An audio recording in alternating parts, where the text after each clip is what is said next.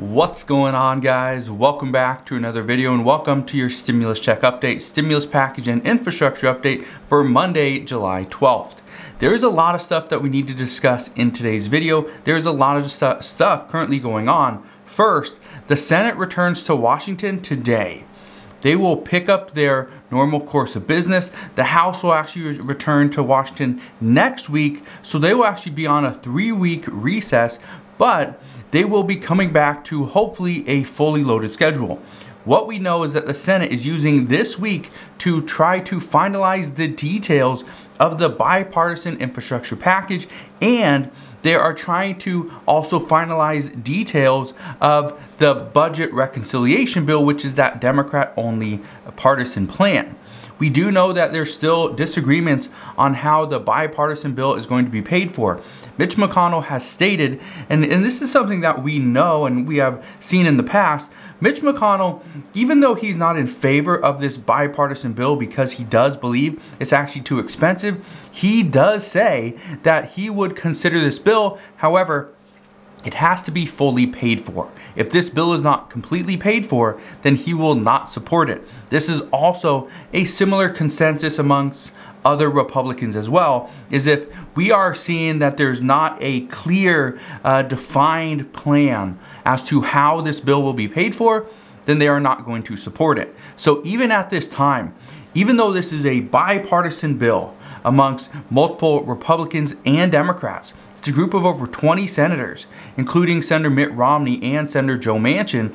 The problem is they're still working to get this figured out and determine how it's going to be paid for. Will it be paid for through tax increases? Because if that's the case, we know Senate Minority Leader Mitch McConnell is going to oppose that, and so will many other Republicans as well. And even Senator Joe Manchin would most likely oppose this also. So there's a lot of issues. There's a lot of fighting going on back and forth.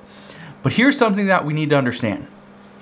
This is just one bill, and this bill is holding up the next bill, the social infrastructure package, the possible stimulus package, which may include a stimulus check.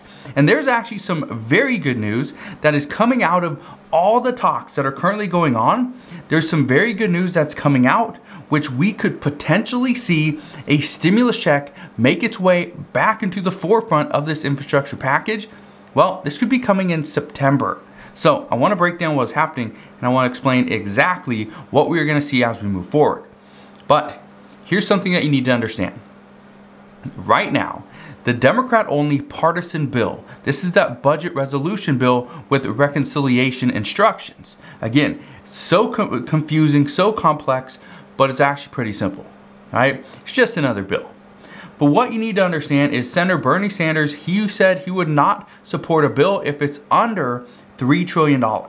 Senator Joe Manchin states he would not support a bill if it's over $2 trillion. Well, those are two big forces in the Senate. Those are two very important Democratic votes. Well, what we know is, according to experts, they're predicting that this package is most likely going to be right about $3.5 trillion. You're probably thinking, oh, well, that's good for Bernie Sanders because that's higher than $3 trillion. But it's not good for Senator Joe Manchin. Here's the problem. These experts are saying that the $3.5 trillion is the bipartisan bill and this social infrastructure package combined. Well, we know the bipartisan bill is going to be about $1.2 trillion over 8 years. That means that the Democrat-only bill would have to be about $2.3 trillion over 8 years. That's far less than what Senator Bernie Sanders is going to support, and that's a little bit more than what Joe Manchin would support as well. But that's what experts are currently predicting, is that's what we're going to see. Now, I want to bring this up for one main reason. The reason I bring this up is because currently the House and the Senate, they are very, very close. These are narrow majorities for Democrats. And I say this because some economists are saying that these bills are going to be almost impossible to pass. And simply because the budget reconciliation bill of $2.3 trillion, well, that would mean there's a lot of priorities that would have to be pulled out. For instance, we may not see a large expansion to Medicare. And this is something that Bernie Sanders says must be included. We may not see a large, a whole lot of money in this for climate change. Well, what are we going through? I live in Washington State. In Washington State, it's been pretty hot lately, right? Same thing for Oregon, California. Death Valley has been pretty hot. We got, climate change. There's things are happening, right? Well, this is what we are hearing. We may not see a lot of money for this. And then just the other day, we heard multiple lawmakers state if we do not have immigration in the next infrastructure package, we will not vote yes. So that is another issue. We got to stick in immigration. But some say immigration is not part of this. And then the other day, I brought a couple updates to you that immigration has to be included, but at the same time, the Capitol Police are needing money. And if they don't have money within the next month, they're actually going to run out of funds and they'll have to actually furlough some of their police officers. And do you think Nancy Pelosi is going to go for that? Probably not. So what we're hearing is right now there's chances that we see a lot of stuff coming out of this next bill. We may not see an extension of the child tax credits, which are supposed to come out on Thursday. This is the $250 or up to $300 per child, depending on their age. This is going to be payments for the next 6 months. And then you'll get the rest of that, up to $1,800 on your tax return when you file in 2022. These might not be extended. And here's the big one. Chances of seeing a stimulus check greatly fall as well. If we only see $2.3 trillion, even though the last American Rescue Plan was $1.9 trillion, about, 40% of that went to stimulus checks, right? Or was that 25%, something like that? 25% of that bill went to stimulus checks. That's huge. We don't have that luxury in this package because President Biden and Democrats want to include so many other provisions as well. Well, here's what you need to understand. We could potentially see stimulus checks come back, but they probably will not come back in the next couple of weeks. We're not going to see that. What we're going to see is lawmakers are going to fight to get their priorities and their plans, what their constituents want. They want to get that into this next bill.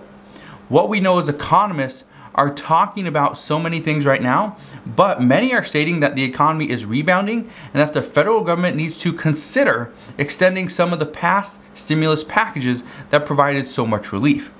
Here's what we know. These economists are saying that businesses are really picking back up, but this is due to the part of the PPP program. So should we see additional PPP funding? Some say yes, that we need to provide one more round of funding for the PPP program, but make this even more targeted to very specific groups, very specific businesses. This would include restaurants who are still struggling to open back up. We also know the unemployed received a huge break when, back for the CARES Act, millions of people, when they were laid off back in March of 2020, they started to receive a $600 per week boost on top of their state unemployment pay. This was huge.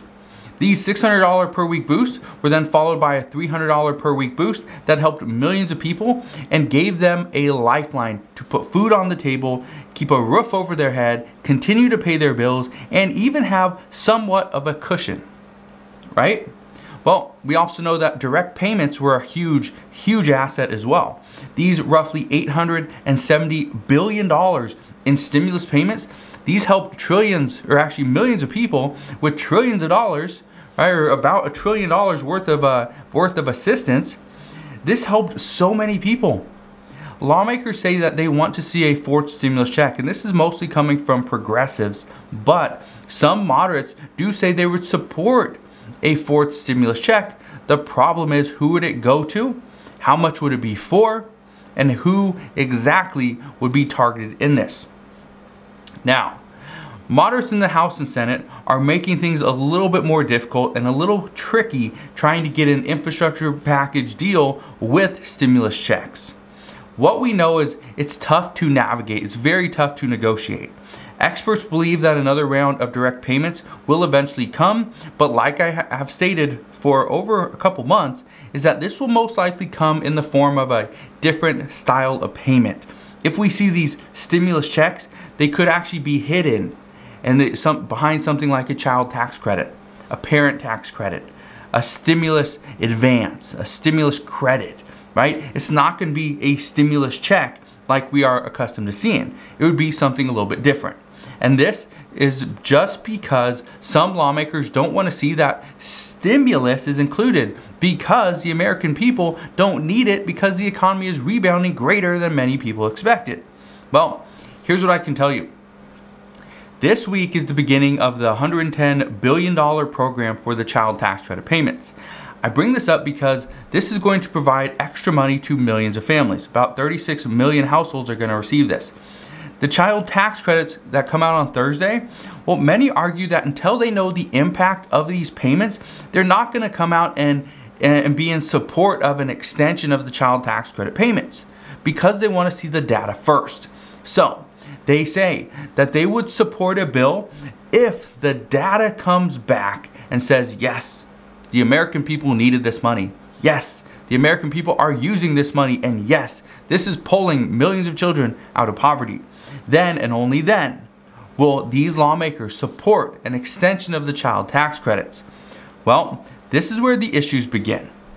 What we know is the Senate is going to begin their work this week. That's good news.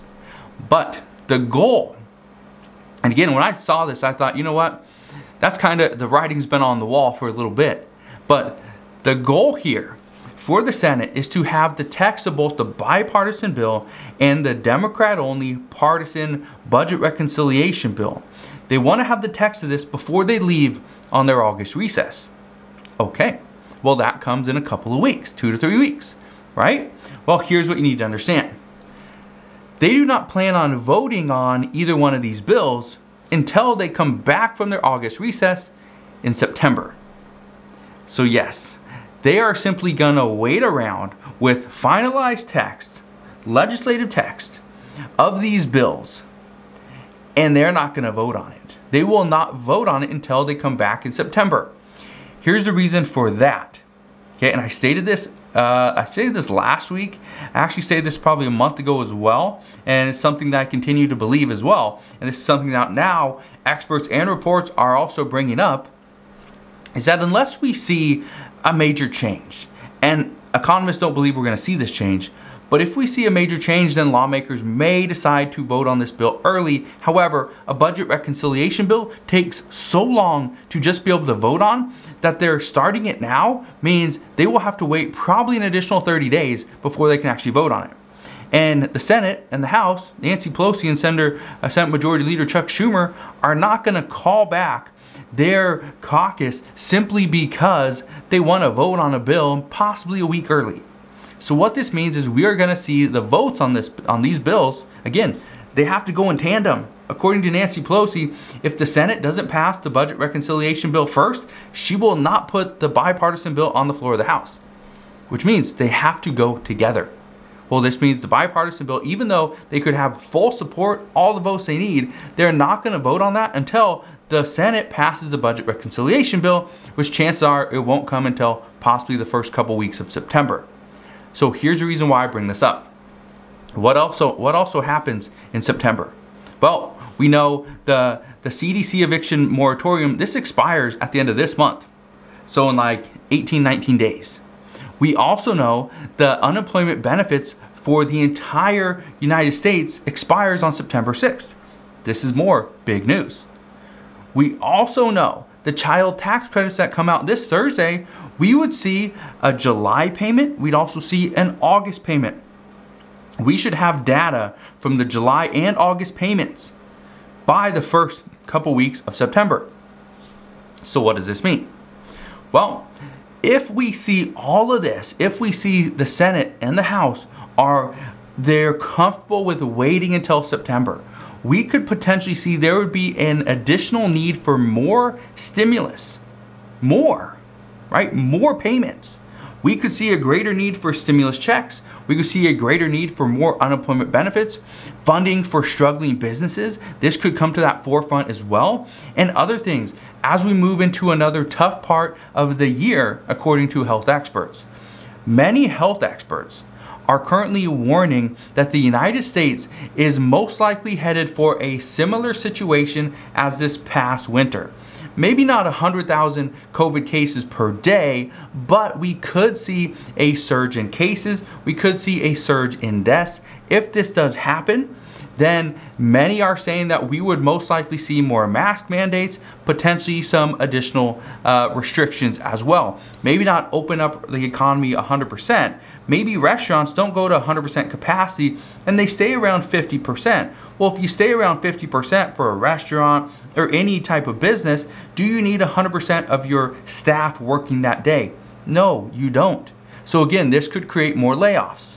Again, it's just that cycle that we're going through. So some are saying, some experts do believe that if we see votes happen in September, chances are over the course of August, when Congress goes on recess, chances are we will see some changes to the legislative text. We will see some different plans and provisions, and chances are within the last couple days before the bills are voted on, we will see changes. We will most likely see another push from progressives and Democrats for an additional stimulus check. We would most likely see some form of extension of the unemployment benefits. Chances are it will not be $300 per week as a boost, because the reports are indicating, and there are studies that do indicate this, that yes, these $300 per week boosts are actually a disincentive to get people to go back to work. So we will see what happens there, but as I know more, I promise I'll fill you in on all this latest news and updates. Now, let me get into some of the COVID news for today. First, Pfizer last week actually stated that they will be requesting FDA authorization for a booster shot for the COVID vaccine. Well, the US health experts and health officials were actually taken back by this. They were not ready for this. They didn't know that this request was coming. So Pfizer, and this is going to happen today, Pfizer and US health officials are actually discussing the COVID booster shot today. Lawmakers say that they were just caught off guard, or health experts say they were caught off guard, weren't expecting this, so Pfizer announced that they will be meeting with them today. They want to discuss first moving forward with this, and then they will discuss the authorization. However, Pfizer does honestly believe that a COVID booster shot will be needed. Some experts were saying that they predicted that the booster shot would be needed, but it's not something that they needed right away. So this is one of the reasons why they were somewhat caught off guard by this update and announcement. So this is what we know as of today. Like I said before, hopefully you guys have a wonderful day. Hopefully you guys had an incredible weekend. If you have any questions whatsoever, please ask your questions down in the comment section below. Just want to thank you guys for watching. Consider subscribing. Make sure you click that subscribe button. Also, hit that like button if you enjoyed today's video, and I'll see you guys on the next one.